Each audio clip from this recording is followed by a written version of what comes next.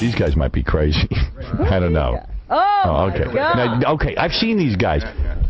I like guys, to stay concerned that contributing to my age factor, I'm going to have a beard and a cane by the time I walk out of this place. Why are you guys mad at Insane Clown Posse? I don't believe any of us have ever met Insane Clown Posse. Okay.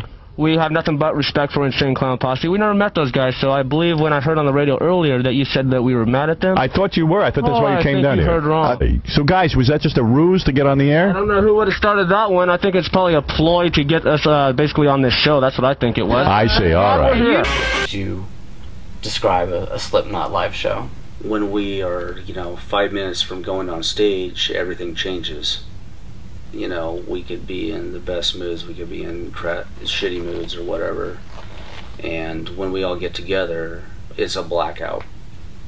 I mean, it's basically, once we step on stage, it becomes one. Being at 9 people or whatever, it's a collective. And we're there for one reason, and that's to destroy.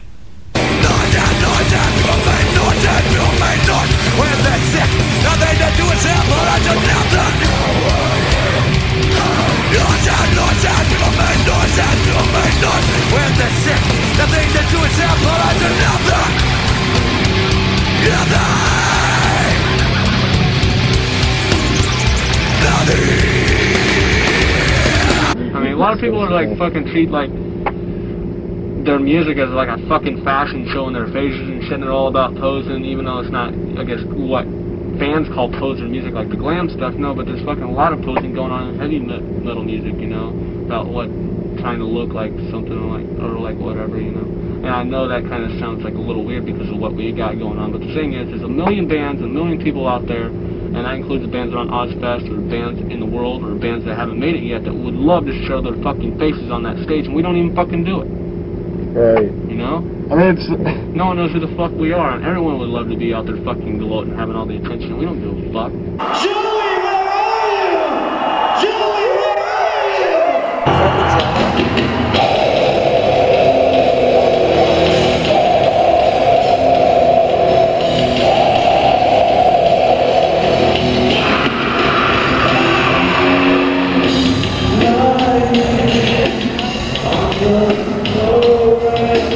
I do believe that Slipknot has the most intense fans. It's because they believe in us, and they believe, they're so involved with what we're doing. Right. It takes so much time to,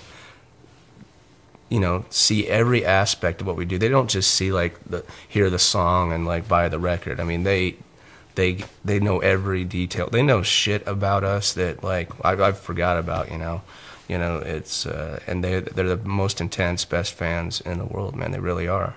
I know a lot of people say that about their fans, but I truly believe it. I've never seen a more rabid fan base than our crowd, and they're amazing.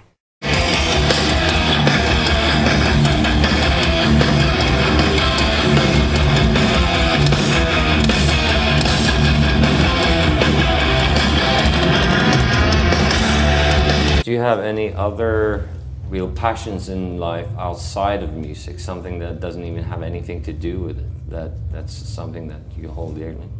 That's I'll get that question a lot, and I don't have any other things I do besides music. Completely, that's all I care about. Why do people equal shit, and do all people equal shit? When I went out on tour, I realized how much more that moniker means, stays true. Yeah. With these, there's so many, money-hungry, greedy people, especially in this industry. Everyone has those type of things in their life that they want to retaliate against. So that's where that phrase comes in. You got those people that you probably feel that way about, and that's why we have that type of phrase, because we're the perfect band to make sure that stands out correctly.